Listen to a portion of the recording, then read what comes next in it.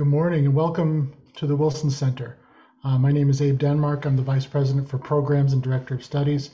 And today we are thrilled to kick off the conference for our second year for the Wilson China Fellowship. And we're starting with a terrific panel of people I've worked with for a long time and a really excellent group of thinkers on the United States, our role in the world and our relationship with China. Joining us today first is my boss, Ambassador Mark Green, who's the President and CEO of the Wilson Center, formerly Administrator of USAID. We also joining us is Mike Lampton, who's the Professor Emeritus of China Studies at the Johns Hopkins School of Advanced International Studies and a Senior Fellow at the Foreign Policy Institute. We also have Stephen Del Rosso, who's the Program Director for International Peace and Security at the Carnegie Corporation of New York, and my old friend Lauren Rosenberger, who's a Special Assistant to the President of the United States and Senior Director for China and Taiwan on the National Security Council at the White House. So we're thrilled to have all of you here. It's great to see all of you. And we'll start with some opening remarks by Ambassador Mark Green. Great, thanks Abe for that kind introduction, and welcome everyone to the Wilson Center. As Abe said, I'm Mark Green, President and CEO. It really is my pleasure today to welcome you all to this opening session of the second annual Wilson China Fellowship Conference. Over the past year, our 25 fellows have conducted groundbreaking research into the rise of China and U.S. China relations. I'm excited about the upcoming presentations, and I know I'm not alone. China has emerged as the primary rival to the U.S. and perhaps our greatest foreign policy challenge for the 21st century. Everybody understands that. That's the easy part. The rest, understanding China itself, its interests and its ambitions, that's harder, and that's where we're still lacking. Veritable armies of American scholars devoted their careers to understanding the Soviet Union during the Cold War and translating that knowledge into actionable ideas for policymakers. The size of American scholarship on China, on the other hand, is relatively limited and too often isolated from the policymaking process. And that's why this fellowship is so important for the U.S. and why the Wilson Center is well positioned to nurture the next generation of American scholarship on China. The Wilson Center was chartered by Congress some 5 decades ago for, in their words, the purpose of strengthening the fruitful relation between the world of learning and the world of public affairs. While many institutes and organizations deal in data and information, Congress asked us to go further into scholarship and learning. That's much harder, and I would say that's much more important. Now, I want to begin today by pointing out that this work, as important as it is, would not be possible without the support and leadership of our friends at the Carnegie Corporation of New York, and especially Stephen Del Rosso, Program Director of Carnegie's International Peace and Security Program. I hope you'll join me in welcoming Steve here today and thanking him for Carnegie's generosity and its dedication to the study of peace and U.S. China relations. So Steve, I'll turn it over to you for a few words.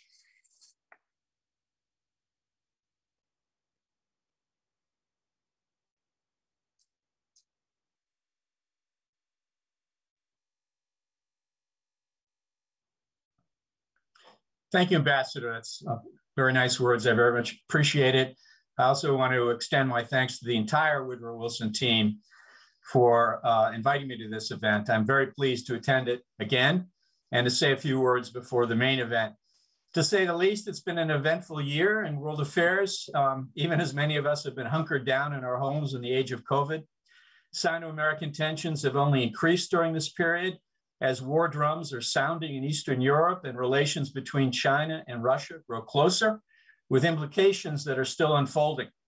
As mentioned, I direct the International Peace and Security Program at the Carnegie Corporation of New York. The grant-making foundation established 111 years ago with the mandate to promote the advancement and diffusion of knowledge and understanding. As such, it's not surprising that much of our grant-making has supported academic research. The International Peace and Security Program deals with a wide range of issues, from nuclear security to relations with Russia, Track 2 unofficial dialogue with Iran, North Korea, developments in the Arab world, peace building in Africa, bridging the gap between the academy and policy worlds, congressional education, and most relevant to this conference, of course, China. We remain the largest private funder of China studies in the US. About a decade ago, we commissioned a needs assessment of the field to help guide our grant making. The study highlighted three main needs. First, to replenish the bench of senior China experts who have retired or left the scene. Second, to better understand China's domestic and foreign policies, something that Ambassador Green has underscored. And third, to promote engagement with Chinese experts and policy officials. Now, to address these needs over the past decade, we've supported various programs, from Columbia University's China in the World program to the National Committee on U.S. China Relations Public Intellectuals PIP program, and the National Bureau of Asian Research's Chinese Language Fellowships, and many others, from which, as I understand, some of today's current Wilson China Fellows have also benefited. A new study that we commissioned last year reaffirmed the continued relevance of these needs, as well as highlighting the additional need for more research on such themes as the role of emerging technology in China, ethnic minority issues, non-traditional security topics, including the environment, public health, and relations with third countries, including Russia, among others. Now, the study also bemoaned the increasingly restrictive political environment in China under President Xi, which this audience knows well, that has limited the ability of American and other researchers and journalists to work in the country and interact safely with their Chinese sources and counterparts. All this, of course, has been exacerbated by visa and COVID restrictions and a security-heavy discourse in China and the US that has politicized research and contributed to an environment of mutual mistrust and suspicion. By the way, this study and all our grants related to China can be found on Carnegie's website. So we are painfully aware of these new challenges, but also believe that now more than ever, there is a need for nuanced understanding of this rising power and constructive engagement with the United States, despite the headwinds. The Woodrow Wilson China Fellows Program is one of our key efforts to advance this goal. I look forward to hearing from the real China experts who will speak after me on this morning's panel, and of course, during the next 2 days of this conference. Thank you very much. Thank you, Stephen. We'll turn now to Laura Rosenberger from the National Security Council. I understand she is sitting under the portrait of our first Secretary of War, Henry Knox. And instead of a message about American intentions, I think it's better to remember that Henry Knox was also the founder of the Society of the Cincinnati. And we thought that Cincinnati could use some support today after a tough loss in the Super Bowl last night. So we'll turn things now over to Laura. Go ahead, please. Well, thanks, Abe, and thanks to everybody for inviting me to join for this really important conversation this morning. And Abe knows that starting with a football reference isn't always a good way to get me going. This Steelers fan was pulling for the Bengals last night. I was sorry to see how things shook out there in the end. But one day Cincinnati too will have a ring. But anyways, we're here not to talk about competition on the football field, but to talk about competition between the United States and China. When we look at U.S. China relations from the seat of the Biden administration, our belief is that we are in the early stages of a long-term and intense competition between the United States and China. One that really crosses, the military domain, the technological domain, the economic space, political domain. It's playing out in pretty much every region across the world, probably most intensely in the Indo-Pacific region, where the United States has a deep and abiding interest, and where we just last Friday released our Indo-Pacific strategy, which presents our affirmative approach for the region. But this is a competition that, in many ways, is going to determine the course of the future rules of the road of the 21st century. And we believe that the next decade will be decisive in determining if it's the United States and our allies and partners who are able to write and shape those rules, or whether it is China. and as Stephen noted, increasingly in alignment with Russia in articulating what that alternative worldview might look like. The United States approach to dealing with this competition is premised on a few particular points that I would just emphasize. The first is a recognition of our limited ability to change China. And therefore, the thrust of our emphasis and policy focus is really on shaping the environment around China, so that it is a terrain that advantages the United States and our allies and partners, and again allows us to maintain and secure for the future a balance of influence and shaping power that will allow us to continue to provide for the kind of peace and stability globally that we have seen in the past several decades. In order to advance those objectives, then, we are really focused on how to prosecute that competition, how to engage in that competition in a way that allows us to have the strongest hand. And Abe's heard my football analogies a few times, but you'll have to bear with me once again. Every football team knows that you can't show up with just a defense. You've got to have an offense as well. Even this, Steelers fan over here knows that as much as we love our defense, you got to have an offense to win. And so that means really actually starting our approach to China policy by investing here in ourselves at home. And that is across, the technological space, the economic space. In the past year, obviously, a lot of work around COVID recovery, strengthening our democracy. All these key pieces mean, strengthening the hand that we're playing, the offensive game that we're bringing to the field. But football is a team sport, and so is foreign policy and international relations. And lining up our friends and allies and partners as part of a common approach, really aligning with what we're doing so that when we throw the long ball, the receiver's down there to catch it, is incredibly important as well. I think sometimes when we talk about aligning with our allies and partners in the context of competition with China, people think that we're talking about assembling an anti-China coalition and that this is all about countering. And I would actually argue that that really misses the point. And I referenced the Indo-Pacific strategy that we released last week. And Secretary Blinken, of course, was also in Australia last week meeting with the Quad foreign ministers. And so much of the work that we're doing in those spaces in aligning with our allies and partners is really about putting forward our shared vision for the future, advancing the values and principles, the interests that we collectively bring to the table that we believe will actually secure peace and stability and security for the world's people, as well as for our own. Now, of course, that also includes countering China's worst abuses collectively when we need to. But we believe again that it's about that offensive play. And then between along with those efforts, investing in ourselves and aligning with allies and partners, we believe that positions us to outcompete China in really important ways. But in doing so, we believe we have to manage that competition responsibly. And that includes by maintaining open lines of communication. President Biden spoke with President Xi 3 times last year. It includes building guardrails for certain elements of the competition. And it really involves keeping the door open for Beijing to work together when it's in our interest to do so on things like climate change and non-proliferation and health security, not as a favor to us or anyone else, but because that's what nations that lead do. So I know we have a lot of time for questions ahead, so I'll sort of pause there with those opening framing remarks and really look forward to the conversation. Thank you very much, Laura. Really appreciate it. And now it's my pleasure. I think no discussion better exemplifies the Wilson Center's commitment to bridging the gaps, bridging the relations between policy and academia by having Laura and our keynote speaker in the same event, Professor Mike Lampton, Professor Emeritus for China Studies at SAIS, PhD from Stanford, home of John Elway. That'll be my last football reference.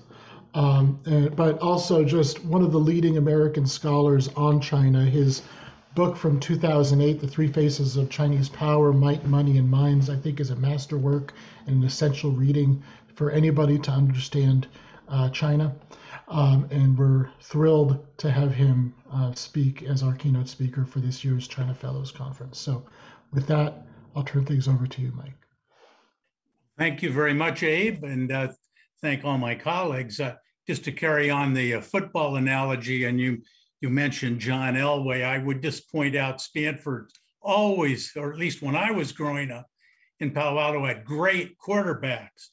The biggest one being John Brody. And in fact, he was my idol. So that dates me right there. But in any case, good to be with you. I'm honored to be with this group. And let me offer my congratulations to all of the fellows at the Wilson Center for their achievements in getting there and having such a great environment to work in. And I do want to thank all of the foundations, not least Carnegie, that have supported work in China studies really since I entered the field in the 1960s. So plenty of thanks to go around. We don't have time to thank everybody. It should be, but anyway, I'm honored to have the opportunity to talk to the China Fellows. I've been asked to address the subject of U.S. China relations and the state of the field facing young scholars. So let me dive right in because time is short, but I have several principal points I want to make to spark discussion. I do want to talk about research-related challenges ahead. A little background. First, I entered the China field formally in 1969. The Cultural Revolution was underway in the PRC. The Vietnam War was at its height, as was domestic turmoil in the United States. Popular images of China in much of the world were of Mao-inspired domestic savagery, sponsorship of third world revolution, and intimidation of Taiwan and Hong Kong. So when I announced to my father in the late 60s I was going to study China, his natural question was, who's going to pay you to do that? As a businessman, he saw few opportunities and great risks in the 1960s at that time.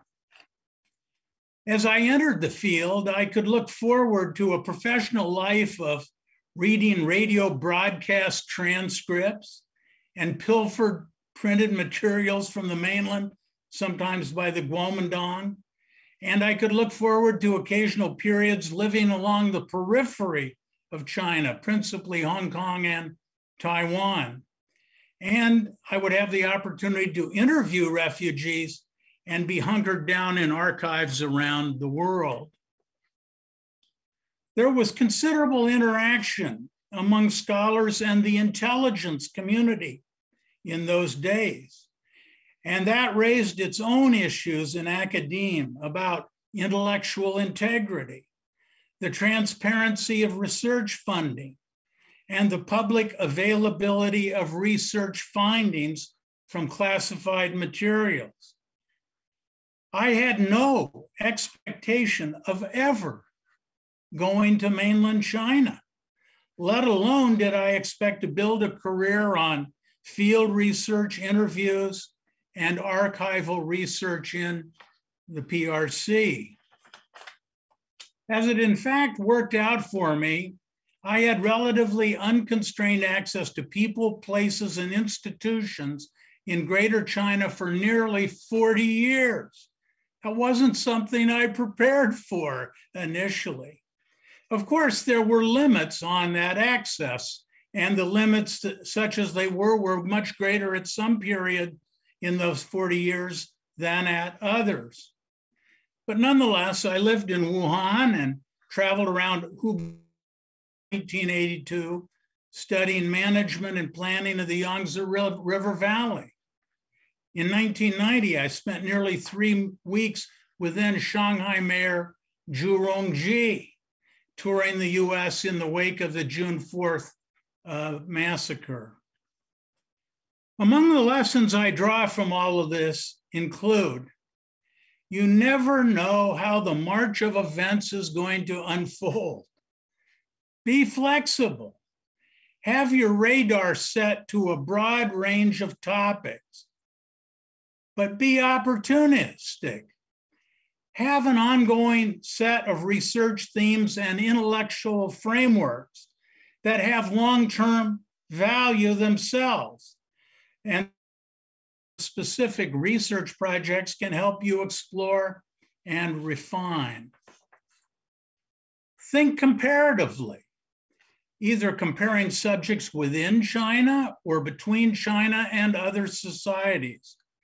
Have more than one functional or territorial arrow in your intellectual quiver. Don't stake everything on access to China. Second, turning to today and your challenges, the current and likely future state of U.S.-China relations means that all of us are going to have to develop and employ new tools: artificial intelligence, big data, overhead imaging platforms, and internet and cyber tools. Just even when I was much younger, in the early 1980s, I was studying a Politburo member, a person named Ji Dongquei, who had risen, like as they said, by helicopter in the Cultural Revolution. CIA and much of the US government knew virtually nothing about him. So I found a government agency that actually sold to the public images, and you send the coordinates and over China, and they would send back by mail in a tube a big picture of the coordinates you gave. I wanted to know the area that this Ji Dongquei was rising in to get a sense of the terrain and the problems he faced. It was invaluable. So here you had a kind of, at that point, high-tech approach to substitute for inability to go to China. I found it very useful. I think we're going to have that kind of creativity going forward. Third, the current state of U.S.-China relations is the worst since before Nixon and Kissinger went to China in the early 1970s. Even the June 1989 tragedy's aftermath, we had both George Herbert Walker Bush and Deng Xiaoping pushing to keep things on the rails because both of them viewed Sino-American ties as still strategically critical and basically still a shared interest.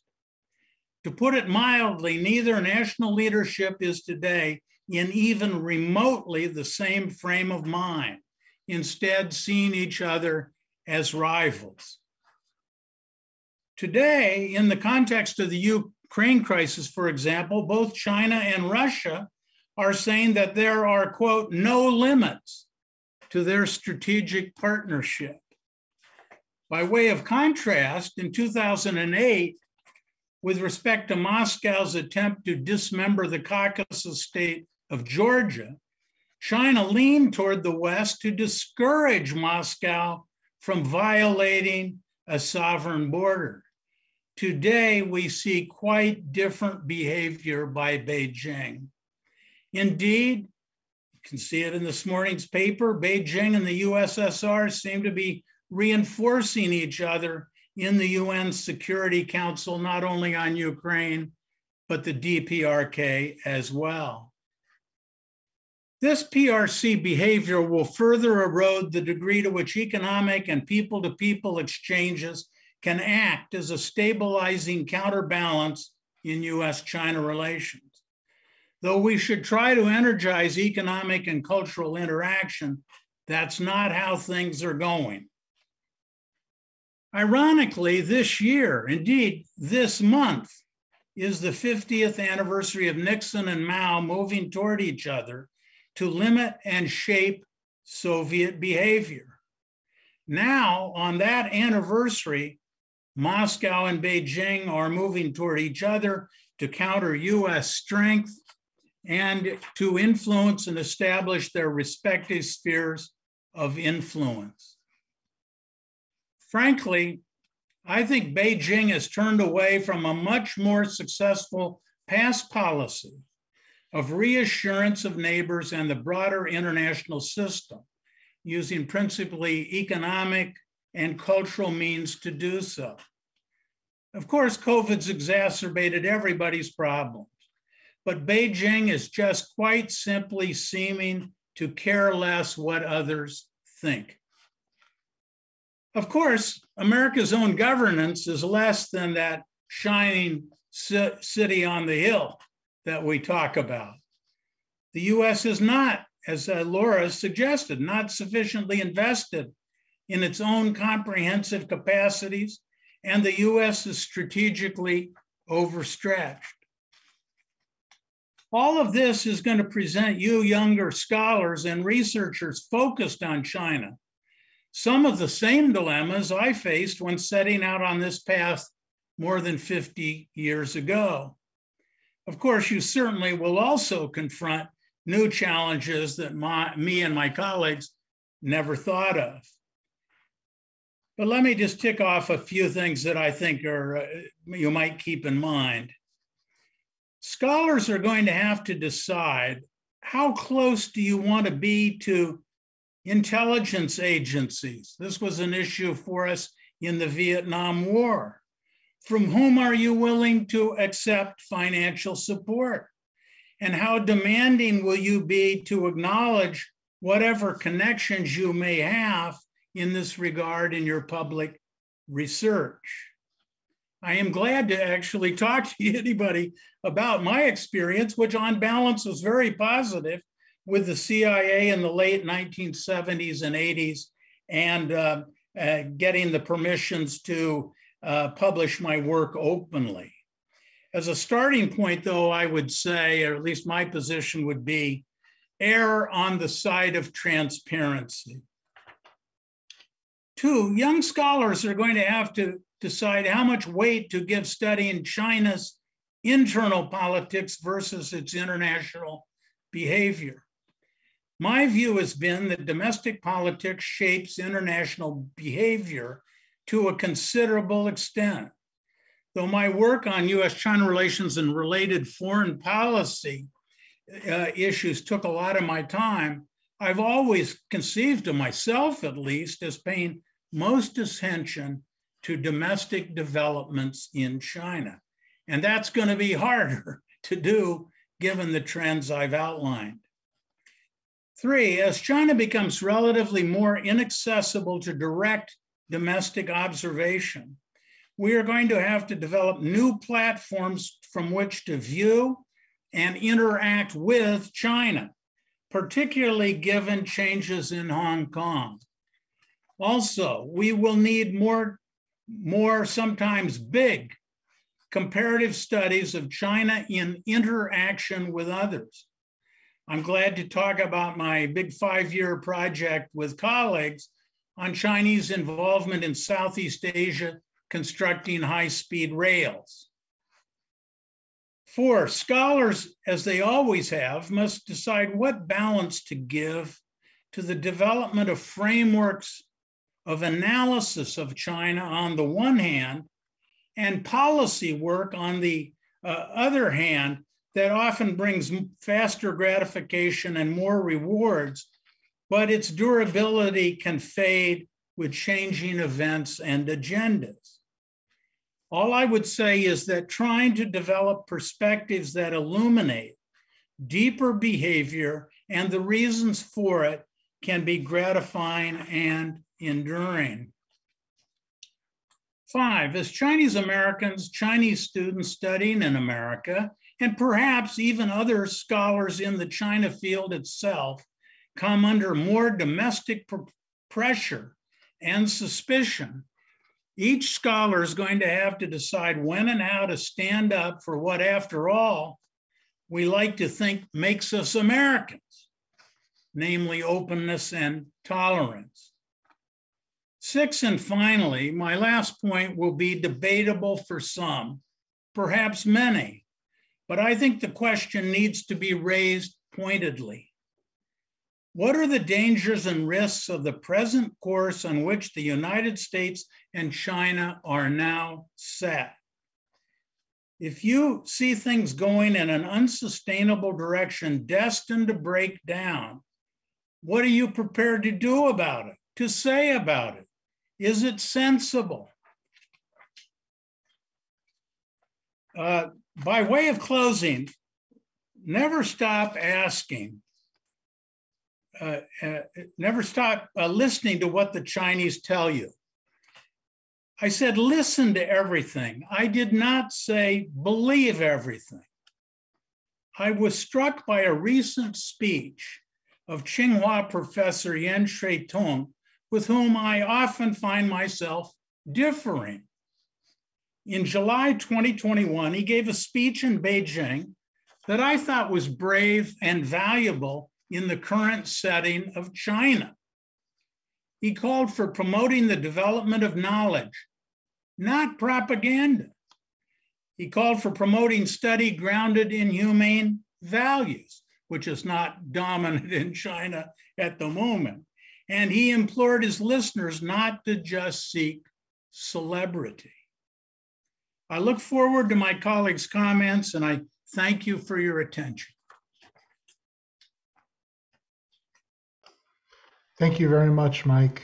Very helpful, very interesting advice, as well as a great review of your history and background.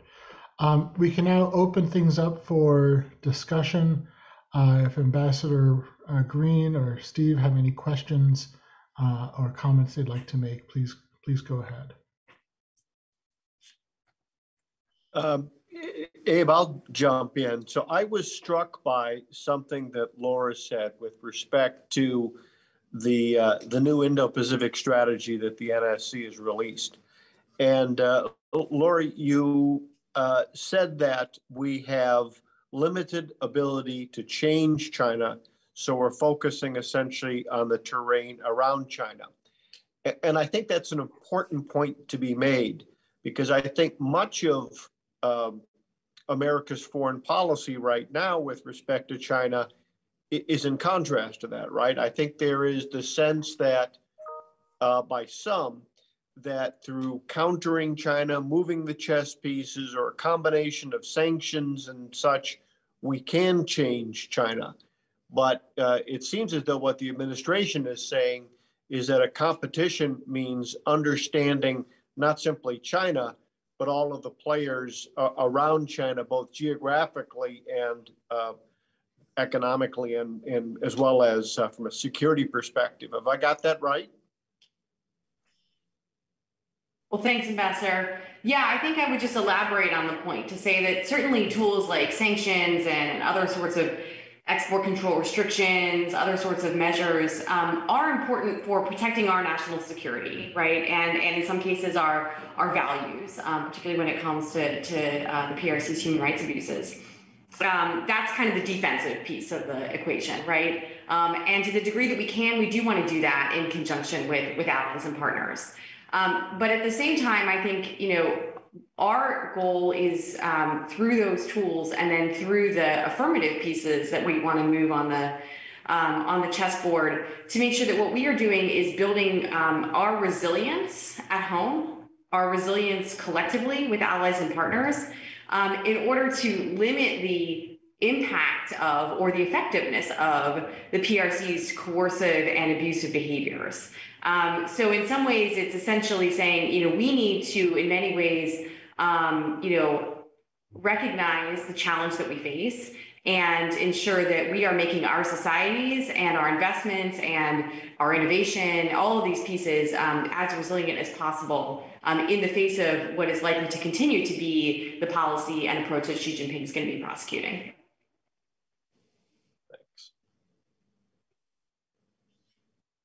Mike, wondering if you want to chime in on, in your experience, past efforts that the United States has had to try to shape Chinese decision-making to influence their domestic politics, and how you think that's gone within the context of what Laura was just describing. Well, I had a number of reactions, and I agree with most of what Laura said. I think past efforts, if we talk back to the heyday of engagement and what influence did we have on changing China, I mentioned in passing Mayor of Shanghai, before he became premier, Zhu Rongji's trip to the US. And I, as I said, spent 3 weeks with him, and I could see the impact that, for instance, going through the Chicago Mercantile Exchange into the trading pits, And he said, walking through, he says, you can feel the strength and innovation of capitalism. And I mean, this wasn't some phony expression. He, I think, was surprised. And he went back to China. He was also very impressed with the Federal Reserve and using monetary policy and interest rates and reserve ratios. So he learned an enormous amount of economics and went back and implemented it, and housing reform. So they were, of course, all these things were adapted. He had to fight his internal opposition. But I think on the economic front, particularly, you can argue that at least at the height of engagement, particularly when China was trying to fit back into the world a little more comfortably after Tiananmen, it had Jiang Zemin, who was, relatively speaking, open to Western ideas, considered himself Western oriented. So I would say, but if you say changing the nature of the political system, the high watermark was probably Jiang Zemin's 3 represents, the idea the party needed to be a broader tent for a variety of interests. And so I think, politically, over the long run, our attempts to shape development at least is a little harder to see.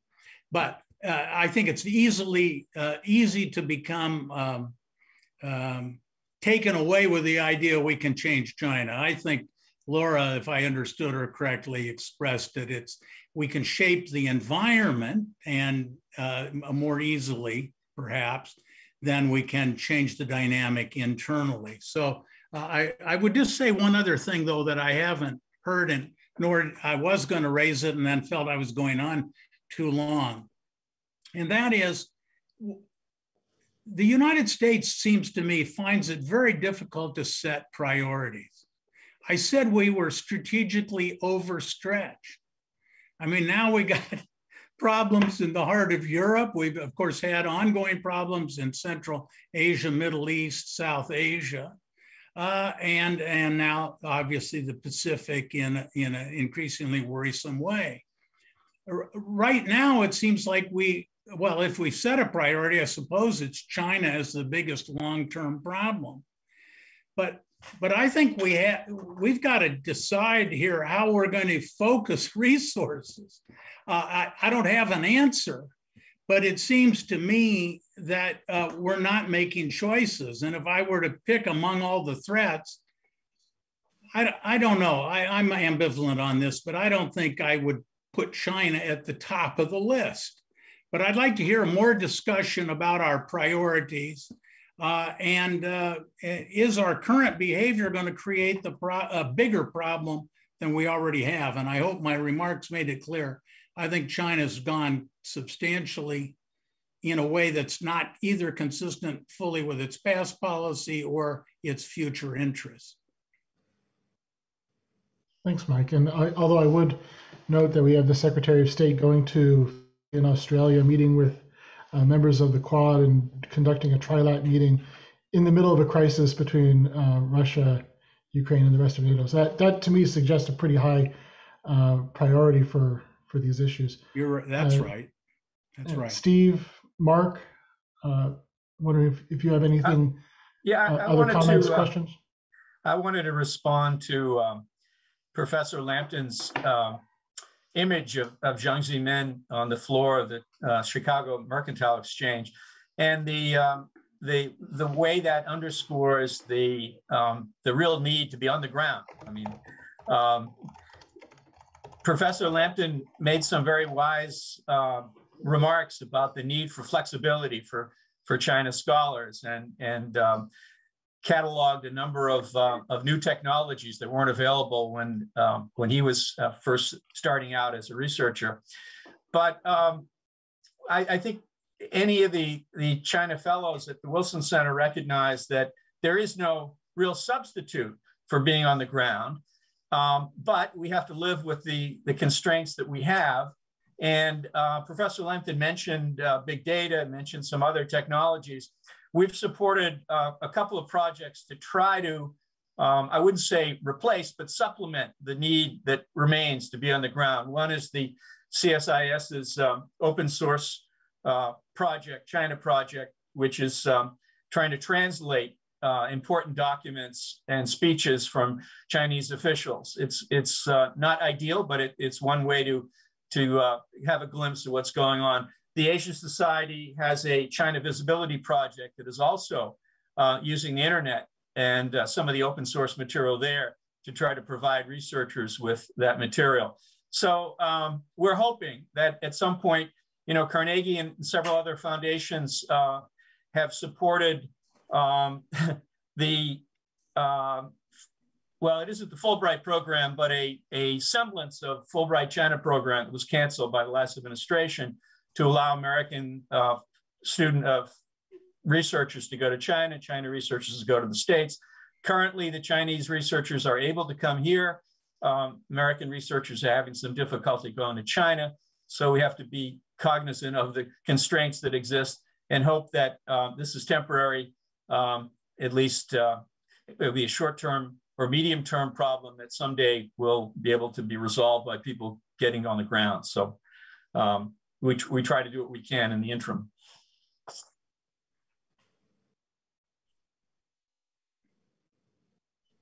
Thank you, Steve.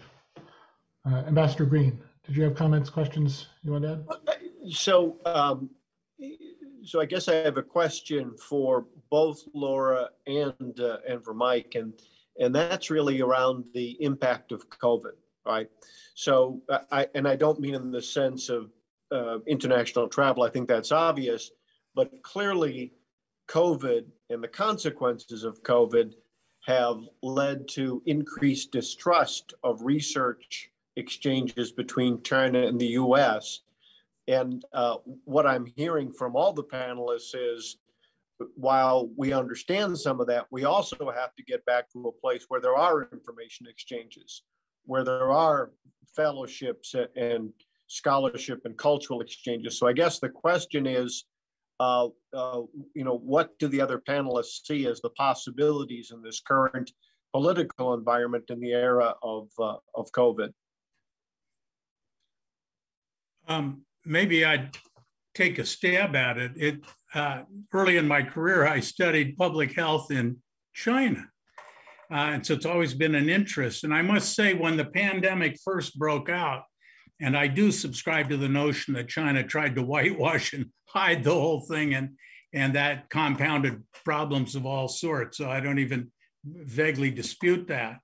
But that aside, I thought we would both come to our senses and find a way to cooperate, because it seemed so self-evidently in both our interests. And one of the most disturbing things to come out of this whole recent 2 years is we can't even act in our respective self-interests with respect to COVID, cooperation and so forth.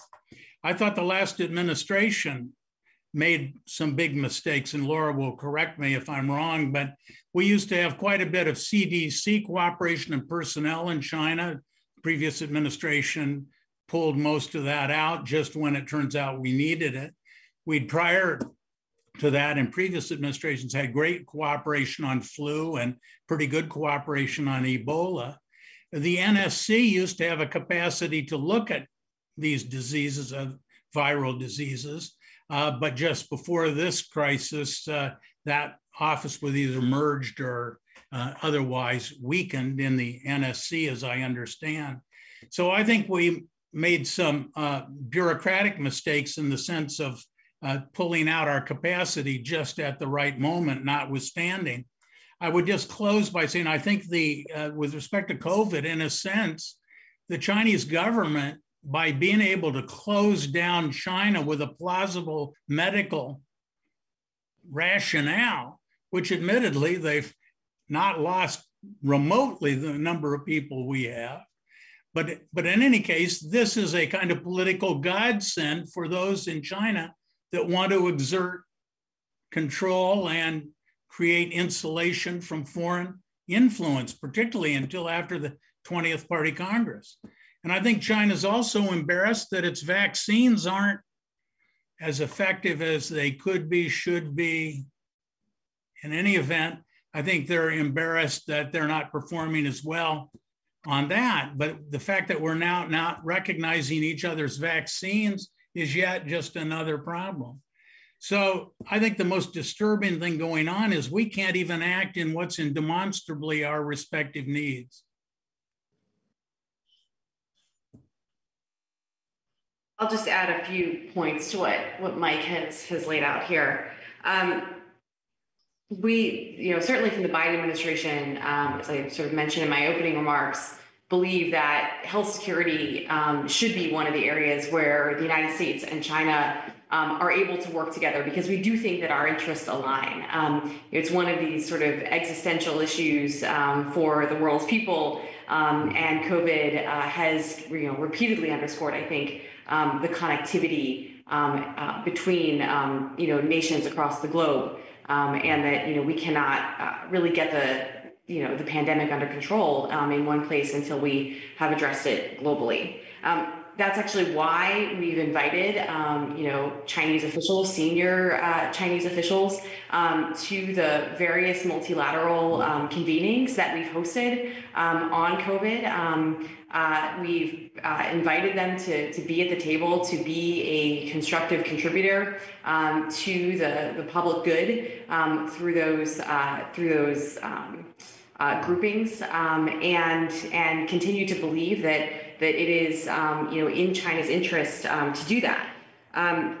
The president has also, I think, to some of Mike's points, directly underscored to Xi Jinping the importance of transparency as a norm on things like viruses with pandemic potential, whether it's COVID-19 or flu or other things. To that end, we do have CDC on the ground in our mission in China. We do believe that those sorts of engagements between our health officials at a technical level is really important, and we do have open lines of communication there. I think that there's still a lot more that we are hoping to see from Beijing in terms of making good on that transparency piece. But we do agree that this is absolutely an area where we should be able, and that it's really, again, in the public interest to do so. But the last thing I would say, and I think Mike made the good point about how the COVID restrictions are playing out in a way that has some domestic advantage from sort of cutting things off. But the other thing that we have seen Beijing doing really from the early days of the pandemic is trying to promote its model through the way that it has been dealing with COVID-19.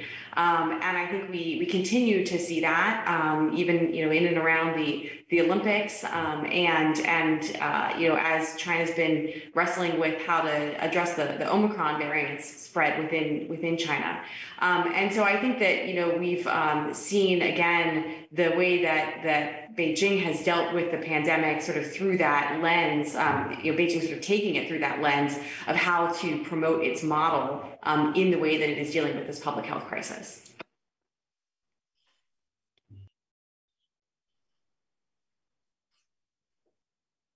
Great, thanks, Laura, and thank you, Mike. Other questions and comments?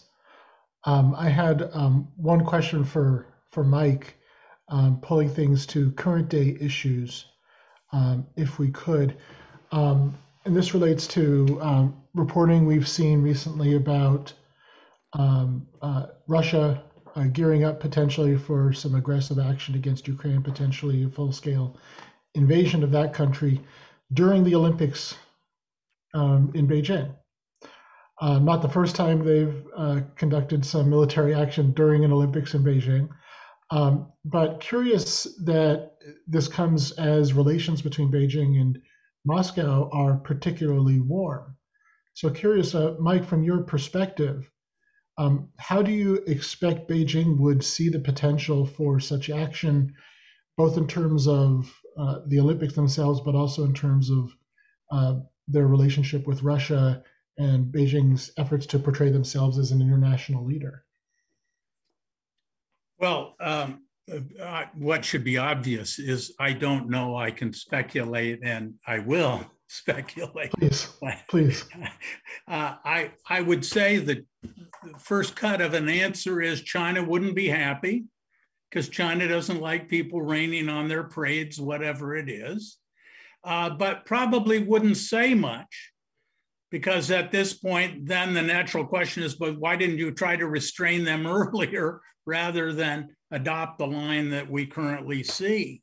So I would say wouldn't make them happy, probably wouldn't say much, and would not have a fundamental impact on China's direction of alignment. I mean, I think the driver is, as long as we are defining each other as strategic rivals, then the irritants and there are many irritants in Russia-China relations, historically and currently, but they're irritants, they're not strategic problems. So as long as they see themselves with a strategic problem with us and tactical day-to-day irritations on the other hand, I think they're going to sublimate, at least publicly. Now, I presume they'll say privately to the Russians they're not particularly happy, but I don't think that's going to shape much of anybody's behavior. And I'm not sure the Russians are going to attack in the next 5 days or whatever. I have no knowledge of that. Does that address your question? I think so. I thought as good of informed speculation as I've heard so far on the subject. We just have a couple minutes left in this session. Mark, Steve, Laura, if you have any closing thoughts or comments you wanted to make before we close out. Let me just say that another tool in the toolbox that Mike didn't have in 1969 for engaging with the Chinese, of course, is Zoom, and the same technology we're talking on today. But as we've discovered, and I'm sure people who are listening have discovered, that while Zoom has allowed engagement with the Chinese, maybe more people in a Zoom call that would be in private meetings, it has we've noticed a certain reticence on the part of the Chinese interlocutors for reasons that you can surmise. So while some of that engagement goes on, there are also constraints that the technology can't get over for the moment.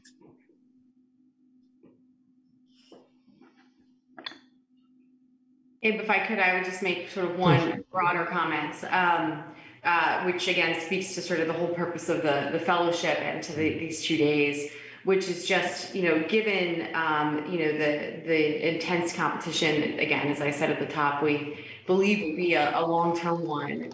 It is unbelievably important that whether it's in government, whether it's in the private sector, whether it's in academia, that we have a deep bench of people with knowledge about China. And again, it's not just in the policy circles. I spend a lot of time talking with senior officials in the private sector, CEOs and others who are trying to better understand what are the dynamics happening in China, how to think about U.S. China relations with respect to the decisions that they're taking. It relates to the questions on technology, on research more broadly. And so I just really want to underscore from where I sit that one of the most important aspects of sort of thinking about our own sort of, strengthening our own competitive hand is really our talent.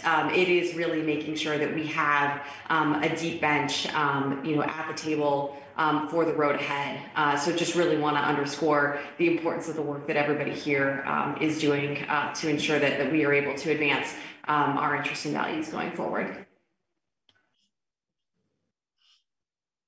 Very well said. Thank you very much, Laura.